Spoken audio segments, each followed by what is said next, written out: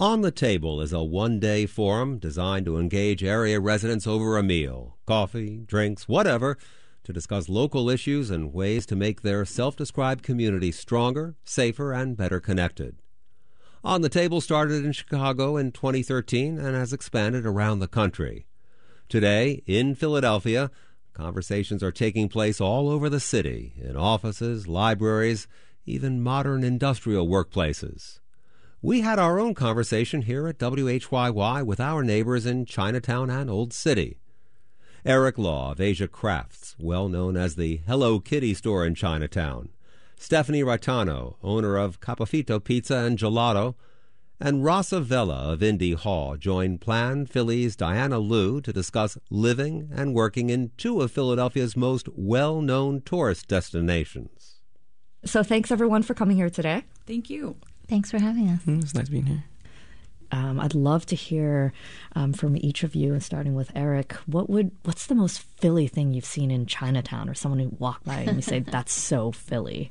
Got to tell people to come so you can see that's so Philly. As I've gotten older, past 21 legal age, we after we go to clubs or to bars, I'm not sure if other cities have this, like where you can go to a late night eating spot and sit down and have like a family style meal. I feel like when I visited friends in California or New York, after going out late night, we just go home or we go to like a cart. But to have like restaurants in Chinatown where you can sit down and still converse and kind of have like a after hour spot basically.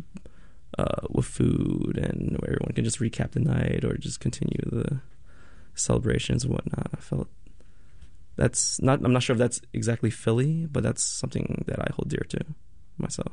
Mm-hmm. And I would want to show friends coming, visiting from out of state or something. And Stephanie, what's something that's so Philly that you've experienced recently? In general, I think that the most Philly thing is the use of language. I think words like John and yo are just spectacularly Philadelphian. The word John, I say it, like, pass me that John over there, or do you have any more of these Johns? Because it's just this fantastic word that encompasses everything. Like down ashore. Yes. Yeah, non-Philadelphians would ask, which shore? Rasa, what's the most Philly thing you've experienced? I'm in the hot this seat. Week? Well, I have a friend from North Carolina coming to visit this weekend. And so I had asked her, what do you want to do? And she's like, I've never been. Show me anything. And I was like, well, we don't have enough time for that. And I said, I do want you to see my neighborhood. I don't live in Old City anymore, but I want you to see Old City. It is your neighborhood. It is my neighborhood. I have two homes in the city, and so I'm just do a little walking tour. So I'm gonna show her Elfress Alley, which is the oldest continuous residential neighborhood in the United States. There have been residents on that street before we were Americans, and that's cool. And then I'm probably going to swing her by Franklin Fountain to get some ice cream, and probably get cheesesteak at Sonny's, which is my favorite. And I will show her my hallowed ground of Ben Franklin's homestead. And then we'll, see Independence Hall and see the Liberty Bell and wash it all down with a beer at the Independence Beer Garden. And so that's the little Old City tour that I have planned for her. And there's a ritual, right, to eat cheesesteaks? Oh yeah, well it's the South Philly lean. You gotta lean far enough forward that any grease or cheese whiz or onions don't go toppling down your shirt, but land on the ground instead. That's a local secret right there.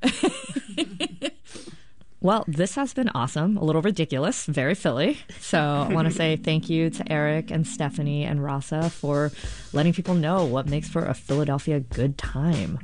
Thank you. Thank you. Thank you very much.